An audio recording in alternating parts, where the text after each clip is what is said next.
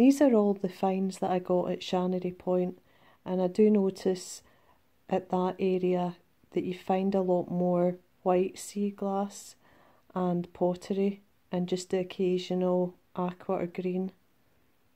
And moving on to the Fortrose finds, and you get a lot more green, a lot more shells, and just the odd bit of pottery. It's not as easy to find. These are some of the nicer pieces of pottery that I found.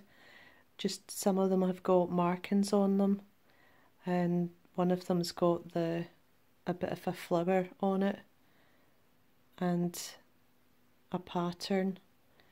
And I think I got 1 or 2 bits from Fortrose and the rest was Shannery Point. But you do get loads of white pottery at Shannery Point and the odd patterned piece as well.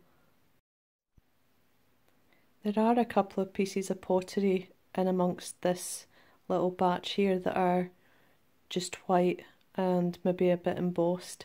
Can you spot the shell? Because I just spotted the shell there. If you enjoyed this video, please give it a like. If you'd like to share and subscribe for more content about creative things to do with beachcombed items and beauty and art, please subscribe, and I hope to see you soon. Keep being creative. Bye for now.